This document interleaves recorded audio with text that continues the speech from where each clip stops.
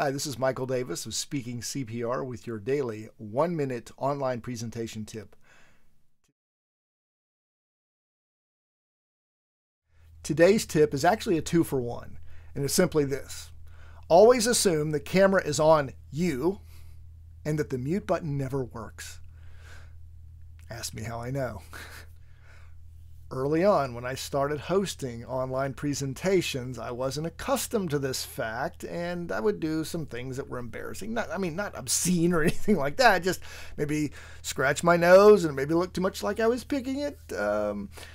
Maybe I would turn my head and read something and it was obvious I wasn't paying attention. That's embarrassing. What could be career threatening is if you decide you need to say something negative about someone in the room or your boss. Hopefully you're not doing that, but if you choose to do so and it gets caught on by your microphone, by the time you see the horrified looks on people's faces, it's too late. That one's out there in the ether, and that could cost you your job. At the very least, it's going to be embarrassing.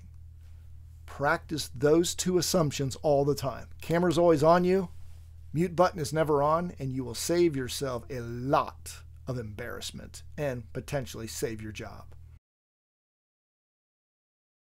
If you'd like to pick up more insights about online presentations, join me for our next virtual presentation entitled, Help! I have to present online. Now what? We'll focus on 3 key areas of online presenting. Number 1, how to manage the most common obstacle to effective online presentations. Number 2, how to control your meeting from start to finish.